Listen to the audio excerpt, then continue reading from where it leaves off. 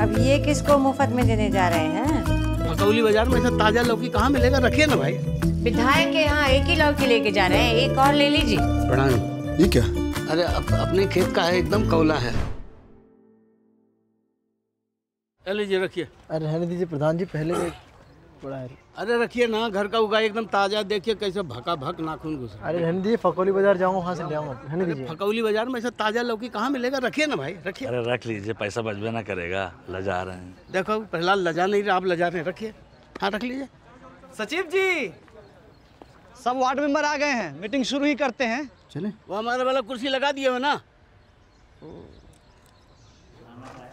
सवेरे से आया हुआ, अभी एक कुर्सी नहीं लगा देते। थोड़ा ध्यान से चलिए चल जल्दी कर। ध्यान से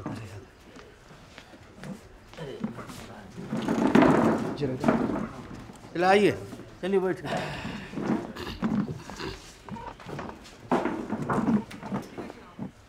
हाँ जी। आज बस इसको छोड़ना मत। ये देखो, ये देखो।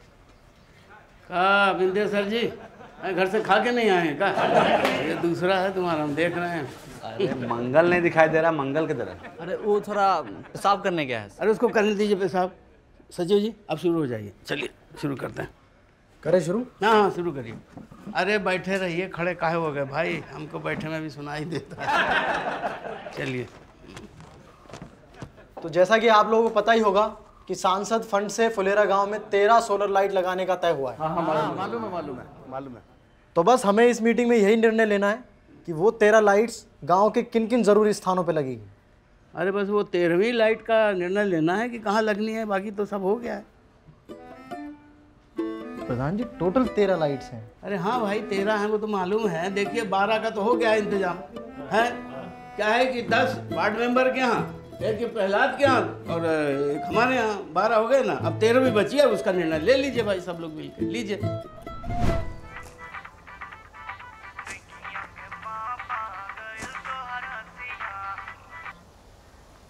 हेलो, हाँ गजिंदर बोलो, क्या कह रहे हो?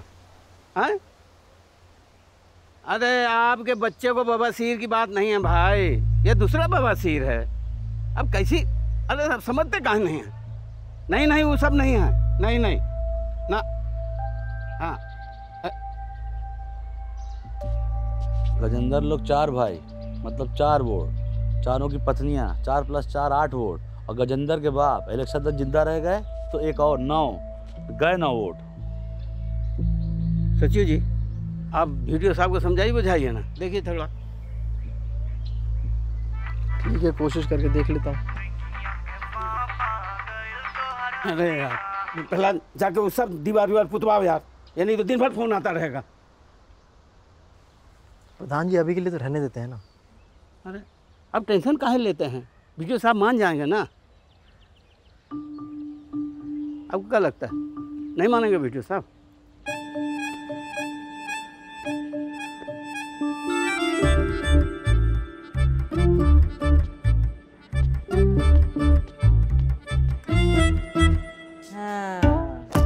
अब ये किसको मुफ्त में देने जा रहे हैं? अरे हद प्राणी हमारे। हटो।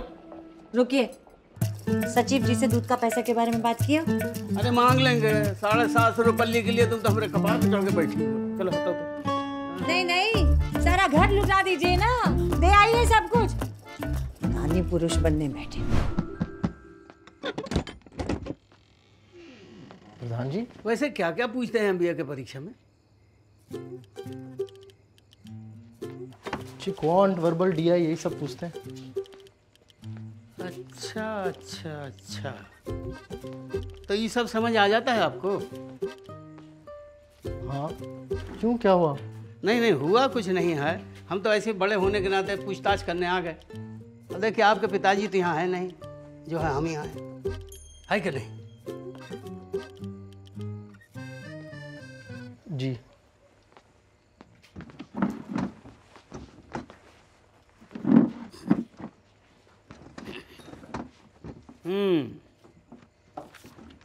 तो सभी विषय पे बराबर ध्यान दे रहे हैं ना? हाँ अभी क्वांट लगा रहा हूँ। कौन मतलब मैथ? हाँ हाँ, समझ गए समझ गए। लगाइए लगाइए, हम तो ऐसे ही बैठे हैं, लगाइए।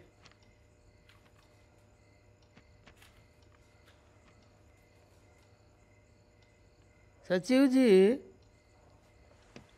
ये सवाल पे टिक नहीं लगाए आप? हाँ, इसमें थोड़ा फंस गया था तो ये रह गया होगा। फंस गए थे? इसका मतलब कि आप कठिन सवाल में फंस जा रहे हैं। नहीं नहीं, ऐसा नहीं, जो लग रहा है वो अभी लगा रहा हूँ। ये थोड़ा ज़्यादा कठिन है तो इसको बाद में लगा लूँगा। अरे ज़्यादा कठिन है तो अभी कभी लगा के इसमें टिक मारिए, लगाइए। नहीं नहीं, फिर आगे का सिलेबस रह जाएगा, अभी आगे कर रहा हूँ मैं। देखिए, ये सवाल छोड़ के जाइए तो छूटा रह जाएगा। हाँ, और परीक्षा में क्या होता है कि जो छोड़ के जाइएगा वही आता है। लगाइए, लीजिए, लगाइए लगाइए। सचिव जी, हम प्रधान हैं, प्रधानमंत्री नहीं कि हमारे एक बार बोलने से रोड बन जाएगा। अरे भाई, ऑफिस से मेन रोड तक 1 किलोमीटर है, उसको बनवाने में 30-35 लाख रुपए तो लग जाएगा, और इतना पैसा हमारे यहाँ फंड में नहीं है भाई। मैं बोल रहा हूँ एक बार विधायक जी से बात करके देख लीजिए, एमएलए फंड से कुछ मिल जाए। अरे वो ससुर एक नंबर का लोभी है, वो ऐसा पैसा नहीं निकालेगा। कुछ ना कुछ करके उसको लपेटे में लाना होगा। ये तो काफ़ी टाइम टेकिंग प्रोसेस लग रहा है, तब तक कुछ तो जवाब देना पड़ेगा उस भूषण को। वो तो डेडलाइन दे के चला गया। सचिव जी, आप सरकारी बाबू हैं, गोल मोल जवाब देने का अभ्यास कर लीजिए, क्योंकि यहाँ के बाद जब आप प्राइवेट नौकरी में जाएंगे तो यही सब बहुत काम आएगा आपको, समझे ना? चलिए ठीक है प्रधान जी, मैं देख। अरे नहीं, बैठिए। अरे क्या हुआ प्रधान? अरे बैठिए ना, आते हैं हम। अरे प्रधान जी, वो लौकी लेने जा रहे हैं तो रहने दीजिए, मैं खा खा के पक गया हूँ सीरियसली।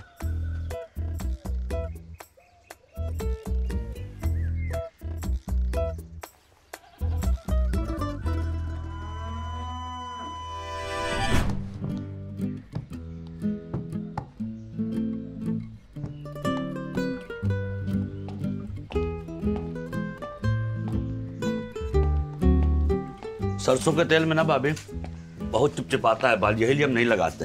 हाँ हाँ, पर फिर भी बालों के लिए बहुत बढ़िया रहता है। बस सही। अब चलो भाई, कितना ठूस हो गए।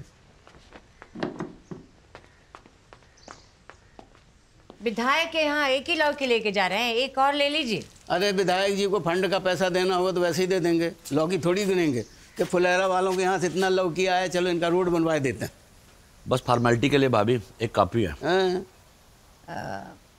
हम तो ये कहते हैं कि हमें भी साथ ले चलिए, हम बात करेंगे तो हो सकता है मान भी जाए। जैसे परमेश्वर जी से मिट्टी का बात किया था वैसे बात करोगी। बताइए दुबे जी, कैसे आना हुआ? प्रणाम विधायक जी। ये क्या? अरे अपने खेत का है, एकदम कौला है, एकदम ताजा ताजा है, एकदम ले आए आपके लिए। हमरे मुंह में ठूस दीजिए इसको, वहां रखिए ना। ऐसा कैसे बात करते हैं आप तो। बताइए। विधायक जी, हम सोच रहे थे कि क्या हुआ? कुछ तो दुर्गंध आ रहा है। इस तरफ तो कुछ नहीं है। मोजा वोजा महक रहा है आप लोगों का? तो अच्छा सर, कुछ तो है, बहुत ही गंदा दुर्गंध है। विधायक जी, वो आपसे मिलना था ना तो सेंट मार लिए, वही महक रहा होगा।